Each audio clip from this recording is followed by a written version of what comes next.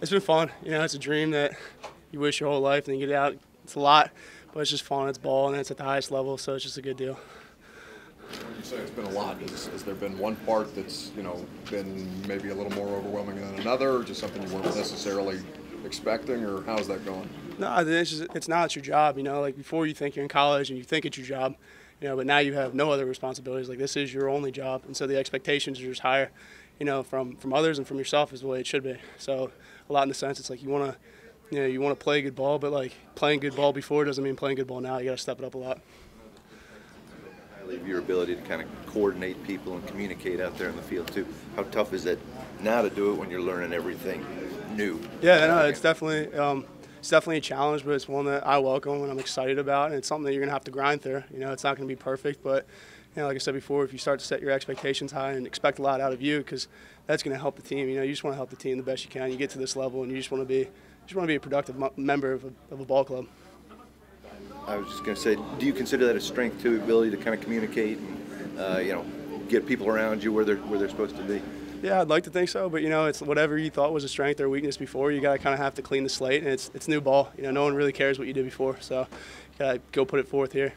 How much pressure, if any, did you feel these couple days to make a good first impression on the coaches here? Yeah, no, that's definitely something. You want to make a good impression. If it means a lot to you, then you feel that. But you just want to channel it the best way that you can, and I think the best way to do that is to prepare the best you can so that you feel confident. Just understanding that mistakes are going to happen, and it's about what you do next. You're not going to come out here and play perfect practice. You're never going to do that. So to think that you're going to do that on the first go, you're just kind of setting yourself up for failure. But it's how you respond to that. How important is it to impress them on special teams as well as defense? Yeah, that means the world. That's what you come here to do. As a rookie, you want to. Like I said, you want to help the ball club in any way, and special teams is the first and the best way to do that. What's the process like, I guess, in building camaraderie on a new team, getting to know your new teammates, maybe in the locker room and on the field, and how's that going? Yeah, fortunately, I had a little bit of practice with that because I had transferred my last year of college football. But, now it's grown men, so you do that in college, but again, like I said, things are just different. So you want to come out and you want to be respectful of people, and you want to show them that you know them and that you care about them, and that's something that this club preaches, is knowing your vets, knowing your guys, because the best way to make a connection is to know that person. For you, once you transfer, you stacked up a lot of tackles. Like, what was really the key to that? Like, just always being able to find the football so well, and how can that help you at this level? I think a lot of it's preparation. You try to.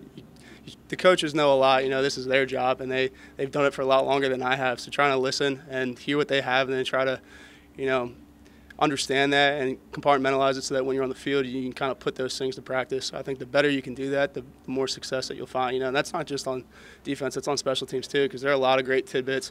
Coach Hawk's been preaching this short couple of days that I've learned a ton, and I'm excited to put to use. What did the move do for you in terms of possibly helping you get to this point? Yeah, I think I'd lived in Maryland my entire life.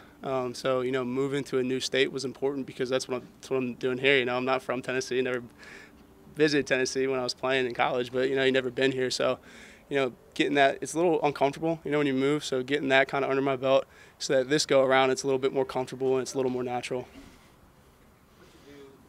Between the draft and coming here to sort of fill the time and get yourself ready? Yeah, you just try to stay in shape. It's tough to simulate football shape. You can run a bunch of wind sprints, you can go do conditioning, but when you strap the helmet on, it's just always different. But doing the best that you can to get in shape, because you can't really show what you can do if you got handcuffs on your lungs. So that was definitely a big part. And then the mental portion, just like learning about ball. We really fortunate and we were able to meet with some coaches and learn some things, but it's on your own. Like there's a lot of stuff that you can do on your own to be a football junkie, and just try to learn defense, try to learn special teams, and kind of see what you can take from there to bring here. What you looking forward to, maybe what's next after this camp's over, meeting the veterans, being on the field with those guys, and what do you anticipate that being like?